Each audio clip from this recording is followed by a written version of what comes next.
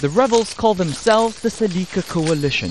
They're an alliance of fighters from the north who were once part of armed groups as seen here.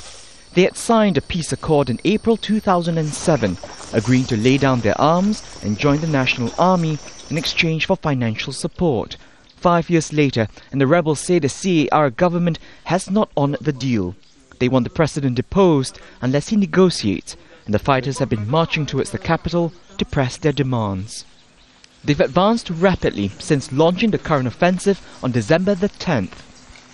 The fighters have captured 4 regional capitals, including Ndele in the north, Bambari in the nation's centre, the mining hub of Bria, and just on Tuesday, the western town of Kagabandoro.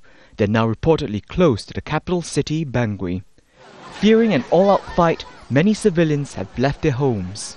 They flee to their fields, which means they basically go next to their crops and just stay there without any shelter and with the minimal drinking water that they can find in the area and with a bit of food. It's dire conditions. The Central African Republic already has some of the worst health indicators in the world.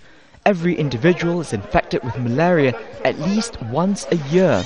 Acute malnutrition is widespread, while access to medical services is scarce. Now, 8 groups are expressing concern that should the unrest worsen in the coming days, it is these people who will pay the price. Gerald, Al Jazeera.